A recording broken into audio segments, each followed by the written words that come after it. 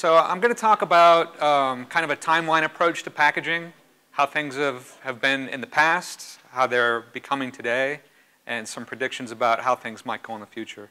And to keep it a little interesting, because it is all slides, not a lot of cool demo, I've tried to work in some tips along the way. So where are you now? Legacy repackaging, not so much of that. I mean, if you're repackaging, you're probably creating a Windows installer, I hope. But more and more applications are already coming to you as Windows installer packages. So there's less need to repackage than there was long ago. But now, virtualization in the picture, you have a new reason to package. So that's kind of the history of the whole thing is, it started off that application virtualization was going to, make it so you didn't have to package anymore. It was going to make it too easy. We know now that that did not happen. It's not going to happen. Windows 8 introduces a bunch of new technologies and ways to do things that are going to shake things up again.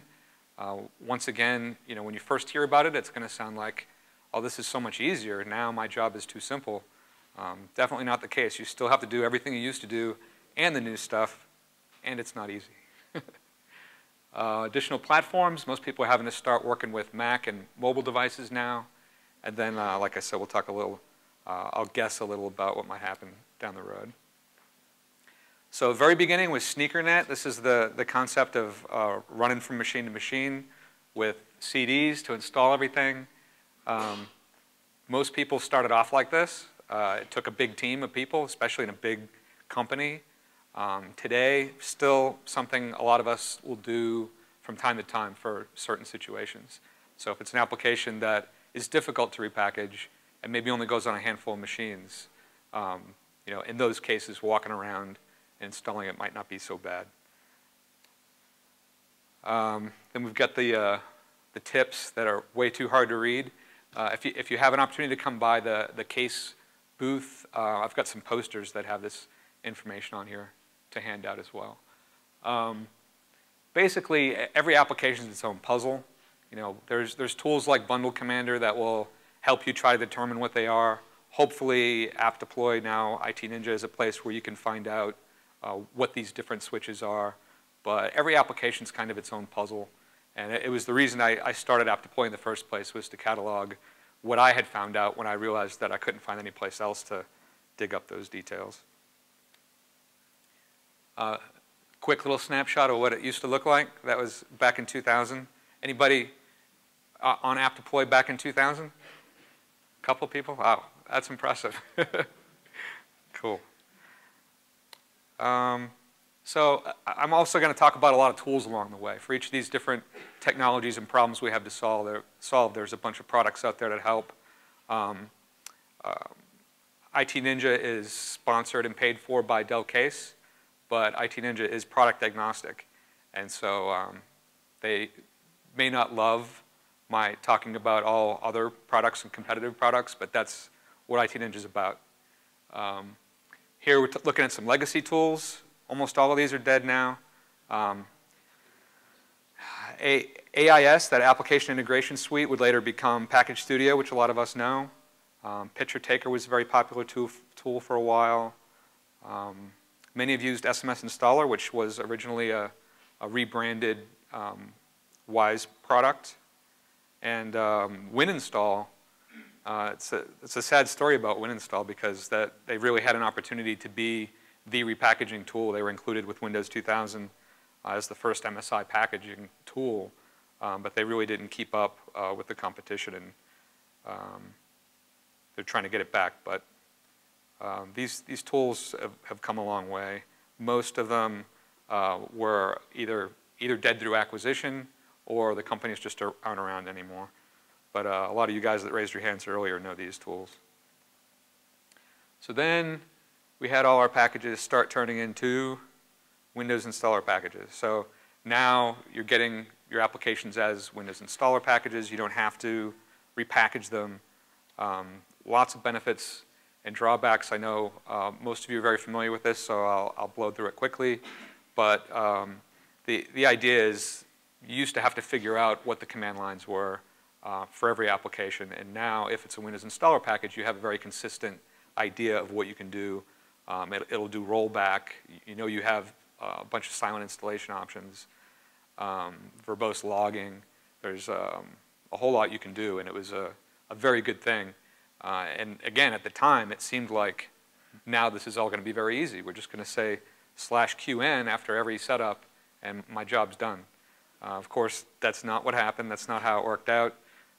So repetitive repair, if you were repackaging and you included something that didn't belong, the penalty was that the user was constantly told it's repairing, installing. It's always popping up.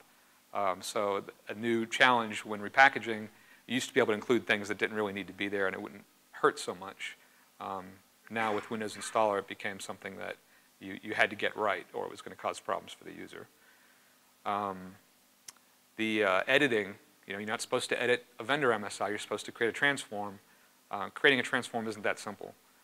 If you have the tools, a response transform can be pretty easy to create, but in a lot of cases, if you need to figure out what the public properties are to do the things that you want to do, and uncovering those is another one of those puzzles. So it used to be, what are the command line switches? Now it's, what are the public properties? What are the registry settings? Especially with applications trying to update themselves automatically, and you want to control that. It's another thing that you have to figure out for every application. What are they doing to trigger those automatic updates, and how can you stop it with the deployment? And then another big drawback of Windows Installer technology in general is that it doesn't update system files. So that means that applications like Windows Media Player and Internet Explorer and other tightly integrated applications with the operating system can't be provided as Windows Installer packages. You might have seen a Windows Installer package for Internet Explorer or something like that before, but they're just Windows Installer wrappers. The actual work is still being done through a custom action of an actual setup installer. Some tips. Don't test as an admin. I've seen this in a bunch of places where they make their package and they run it and it looks like it's good and as an admin, and then they deploy it to their pilot group of people who are all admins, and then when it goes out in the real world and people have security restrictions, there can be some trouble. It's a good idea to know who the subject matter expert is on the application being requested.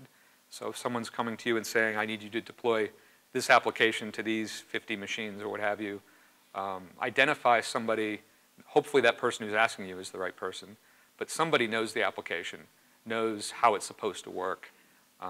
Different applications can have a lot of different installation options, optional components and configuration, and you're not going to get that right just running through setup, click, click, click, click, done. That'll get it on there, but maybe not the way it needs to be. So make sure you have someone who can validate success. Document your installation choices. So someone says, hey, where's this piece, or why isn't this working this way? You can go back and see exactly what you did. Not just for you to go back and see what you did, but the person who replaces you and the person who replaces them. Some of the packages that you created years ago may still be being deployed today. So some documentation for historical purposes is very important. And it's also important to document and test your results. So I created the package. This is what I did to say that it worked. Hopefully that's dependent on some of that information you got from the person who really knows the application. This is how I use it. I create this document. I edit this. I do this. And then you go through that for your application testing to say this package was successful. And then a big benefit of documenting, because everybody loves to document everything they do, is that when you do run into a problem, you have a place to put it. So if you run up against something that gets you in trouble, hopefully that goes into your process, that goes into your documentation, and then you don't make the same mistake twice. And then IT Ninja, go there first to find out what others have done before you for any given application. And then I hope that after you deploy it, and you've had your success and maybe learned something along the way, you go back and share back with the community anything that you learned that's worth sharing there. And here I'll take a little bit to talk about app deploy and its change to IT Ninja. All the deployment tips, the 6,500 deployment tips that you and others like yourselves have created are all there. They were all migrated. Unfortunately, when we first cut over, it wasn't that easy to find everything. I see a lot of nods. We launched too soon, definitely. 6 months later, IT Ninja is what I would have liked it to have been the day we cut over. We still have a ways to go. There's search. We're still using the Google search, which isn't really doing the job for us, so we're writing our own custom search so we can completely control that experience. And user notifications is another big one, so that if you ask a question, you can get an email that says there's been a response. I have a dedicated development team. We're doing releases every month. And I've got a roadmap, hundreds of tickets long. So it's going to be getting better and better all the time. But it's at the point now where it is a very usable site compared to what you might have seen on day one. And we're still getting about 100 deployment tips a month on various versions of specific applications. You know, here's a registry key, here's a command line, and so forth. The biggest page that most of you will be interested in on IT Ninja is in the software library. So if you go to Research Software, you can see the whole catalog of like 50,000 applications. And then there's different ways to filter that down. So you can just see those that have deployment tips, and you can just see those that have content, or just those that have content and deployment tips. So because the database is so large, we needed to provide a good way to narrow it down. But once you get to the page you're on, there's a couple things I want to point out. Up in the top, you can change what version you're on. It tries to show you the latest version by default, but you might see there's 50 tips for Adobe Flash Player. And when you go to the page, you only see 8 tips. That could be because when you click that drop down, it'll show you the other versions and how many tips are on each of those. Because a lot of times, application deployment tips are very version specific. The tips are all assigned to a specific version. Then throughout the site, you can follow the things you care about. So if you care about this application, you're going to be dealing with this application, you can follow it. That'll make it easier for you to find when you come back to the site later. It will be something that we base email notifications on, so you can get a weekly digest of things that have been tagged with the things that you follow, so that you can stay on top of all the applications you care about. Another thing is, because there's actually a lot packed into this page, we're just looking at the top of it here, but there's also questions, blogs, links, and inventory records further down on the page. So at the top here, you can get a quick look at the content that is on the page and jump to it by clicking, of course. We've got the difficulty ratings. A lot of people are taking the time to rate the difficulty of an application, which could be a real benefit from a community standpoint. If someone comes to you and says, I need you to deploy this application, how long is it going to take? Until you take the time to actually go through and take a close look at it, you know, it could take hours, it could take days, sometimes weeks, depending on the application and what's needed. So to be able to get a quick look at how difficult your peers think it is can be very valuable in that initial analysis.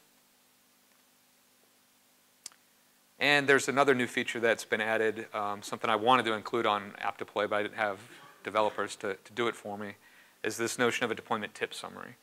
Some applications have dozens and dozens of tips. Sometimes they repeat themselves, sometimes they'll even contradict themselves because they're being contributed by different people in different situations.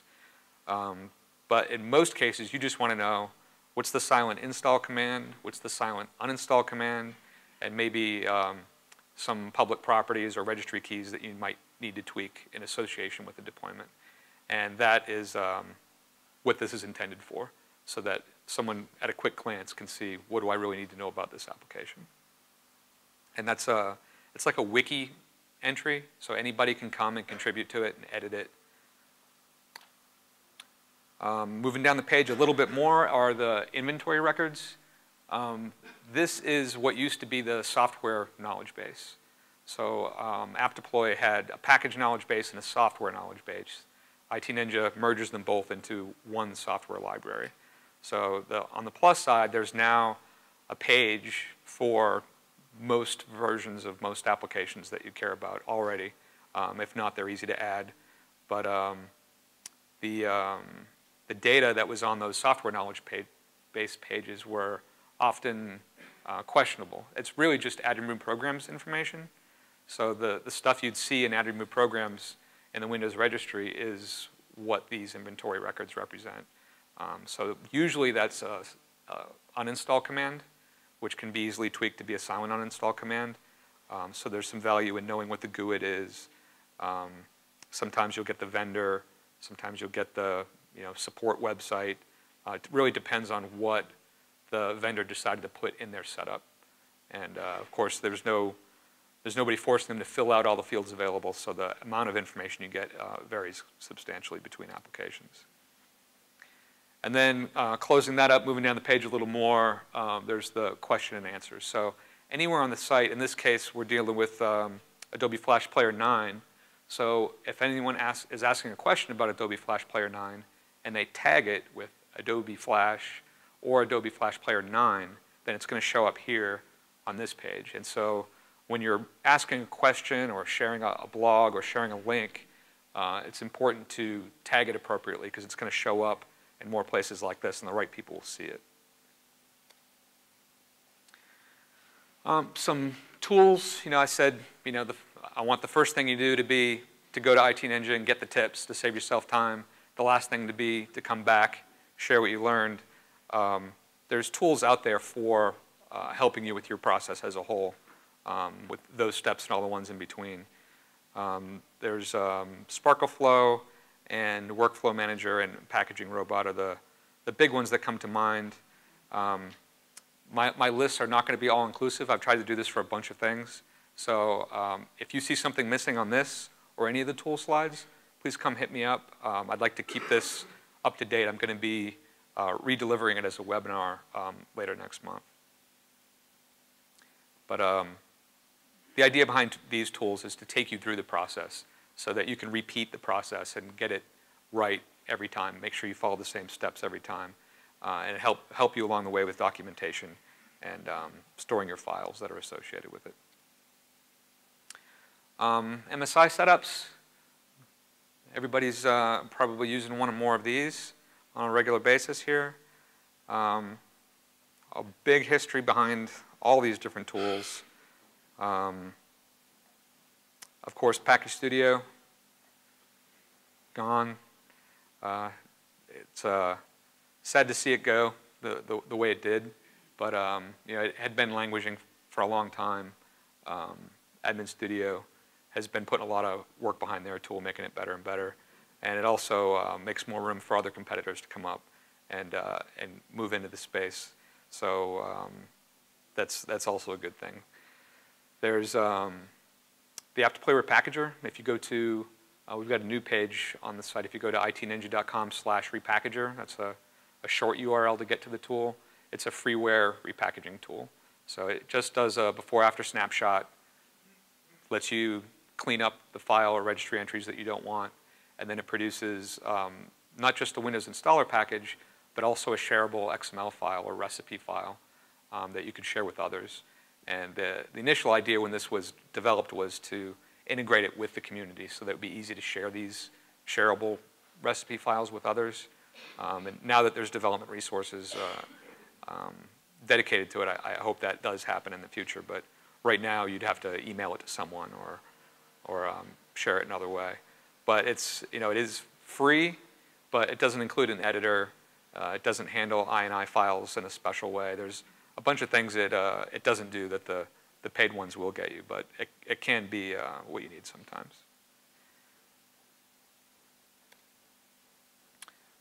So next, move into virtualization a little bit. It can get confusing talking to people about virtualization sometimes because it's such a big term that encompasses so much. Even just us focused on applications, virtualization can mean many different things. So machine virtualization, this first one, is the full machines running in a virtual space like Hyper-V or ESX server. The whole operating system is virtualized on top of the hardware. Application virtualization is when just the application is running locally with local system devices, but it's segmented from the operating system and each other. So there's a lot of benefits in that. Most of you are familiar with them, so I won't go through it. But here we're talking about products like ThinApp and AppV. And then the last one is VDI or terminal server desktop virtualization, where the remote machine is up on the server and the user is just being presented with the user interface. Some pros on VDI, you've got all your resources in one place. It can be easier to manage. And some solutions will handle offline caching so that you don't have to be connected to the network. But for the most part, it's going to be heavily reliant on bandwidth and require a lot of significant server resources. So that can make it an expensive solution. It's typically not good for graphic-intensive applications. And as a result of kind of the drawbacks in general, you usually see big corporations investing in this technology because it's rather high cost and also high complexity. Application virtualization, definitely an easier to bite off on technology. It's portable. You get your separation of resources, and it's running with your local system resources, so you don't have to invest in a lot of hardware on the server side. But not all applications can be virtualized. Things like hardware drivers, boot time services, system components can't be virtualized today, and it's been a while, so it seems like it's definitely an inherent limitation of the technology because the application virtualization's matured, but these limitations still present themselves. And I think another big one is that there aren't any true standards. I had kind of hoped that AppV would be added to Microsoft as Windows as something that was more standard, like Windows Installer, and we could get some documentation around it and some processes around it, and everyone could get on board with it. But right now, it's kind of a black box. If you're using ThinApp or AppV, and you run into a problem, troubleshooting it is not very easy, as those of you trying to do so know. We're running a little low on time, so I won't tell you about things I know you already know, like application virtualization or workstation virtualization. The big breakthrough here was you used to have 10 machines lined up, constantly re-imaging themselves so that you could test your packages and test your deployment processes. Now you can just reset to a previous snapshot in a couple of seconds. Application streaming, obviously, it gets used a lot as a synonymous term with application virtualization, but this is really a deployment mechanism. The idea being that the application isn't fully installed or maybe not installed at all until the user goes to run it, and then it just gets just what it needs and starts running. The drive space is cheap. The benefit here is not to save drive space. The idea really is that the application is more accessible for your gold image. So if you have an image that you're deploying to all your systems, you can put shortcuts to streamed applications on there, as opposed to having the applications baked into your image. Then you have to update your image all the time. You can update your virtual applications on the server, and then they'll be streamed as updates, so that you have to go back to your actual OS image a lot less often. Application virtualization packaging is more forgiving in terms of not cleaning things up. So back to the benefits of before Windows Installer, if you include something that doesn't belong, it's probably not going to hurt you in this case because it's in its own space. It's not going to interfere with the system, and it's not going to prevent you from doing it. And a lot of the tools that you've used to create your Windows Installer packages also create application virtualization packages, probably all of them, in fact. Some of the tools available. This is, again, a list I have a feeling most here are pretty familiar with. So for the sake of time, I'll skip that. I want to talk a little bit about scripting. I know a lot of people that don't script say, I don't have time to script, they don't understand scripting. But it's really something that can make you a hero in your organization if you know how to do some scripting, because there's problems that you can solve with a script that would take forever or longer to fix manually. Batch scripts, anybody can write a batch script. Everyone probably has written a batch script. It's just commands in a text file with the right file extension. So if you get your head around that, then VBScript being the next step is more complicated, but still easy to bite off on. And then PowerShell, I think, is probably the most daunting thing to anyone that doesn't script, because it looks so complicated.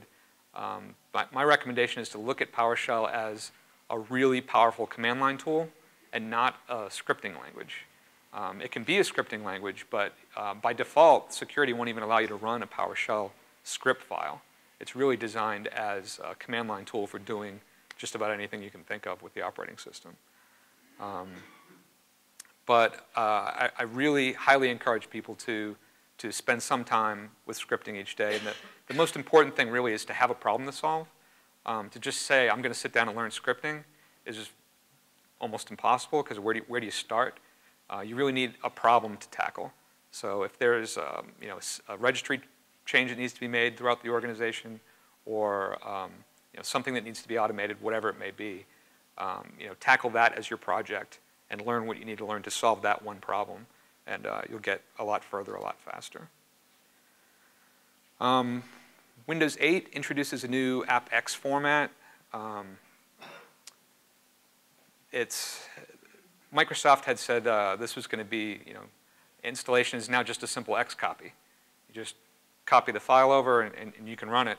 That was the promise they had been making, but definitely not what's actually happening. Scripting skills, like I said, PowerShell. AppX is all about PowerShell. So there's a bunch of commandlets that you can run. Again, think of them as command line tools. And for the most part, they're very descriptive. They tell you what they do in their names. You can say help after anything and get a bunch of really good help built right into the application as well. There's more detail in other sessions about Windows 8 I encourage you to check out. Mac software deployment. How many people are starting to support Macs in their corporate environment? Most, okay. A little bit here and there, but mostly still Windows world. And it's probably going to stay that way for most of us for a while, but it really, you can't see the future, but there's this notion of a Xcopy install is something that Mac's actually been doing for a while. This a screenshot on the bottom is actually of the setup. So you run a file and it shows the user, here's your application, drag it into your applications folder. And that's literally all that's done. The user does the drag and drop as their install, and that's the end of it. So the idea was to try and do similar for Windows initially, but Microsoft likes to overcomplicate everything. Some tools around Mac deployment. Mobile device management is the next big thing. You're seeing more and more about user-centric management and so forth, and all the different devices. So there's more and more devices to play with. Some tools around mobile device management. And for us as packagers, what this really means is more platforms is more packages. So, there's things that are supposed to get easier, and it's easier on the user. Their end user experience is definitely better. But for us as packagers, it really means there's way more packages to make for everything. So now you have to have maybe you have an executable or a Windows installer. Maybe you have a virtual application that is deployed in certain instances. If you have 32 and 64-bit systems, there's 2 more packages.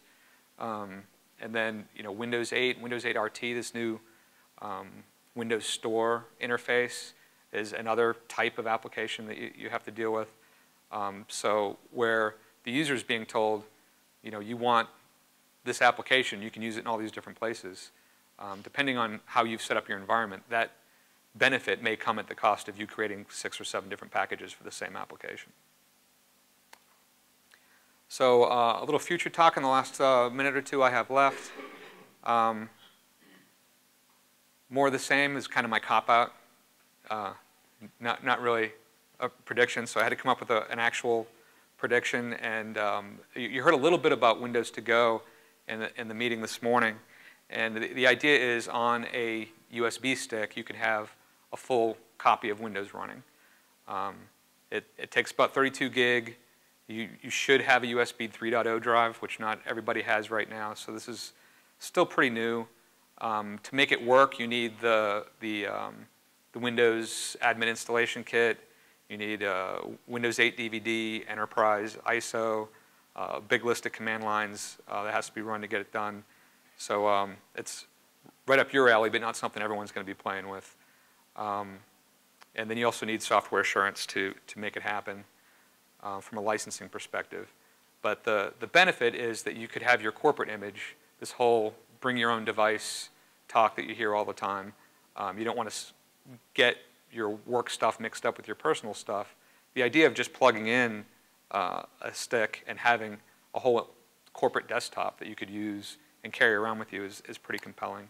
So the future prediction I'm making here is based upon that technology. So I think that that's going to take off as a way to go. And then, you know, if you think about it, your phone is a storage device. You can plug it into your computer, put files on it. A lot of them have 32 gig, maybe even free, if you haven't filled it up with movies and games. So the idea of actually using your phone as a storage device for Windows to Go is something you could do today.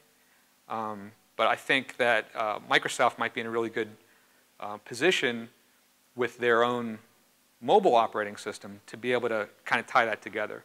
So you'd plug your phone into your computer and use your corporate image, but when you were unplugged, the phone may be able to allow granular security to say, you can access these files on the corporate image, or my mail on the corporate image, or my calendaring from the corporate image, as opposed to having it up in the cloud.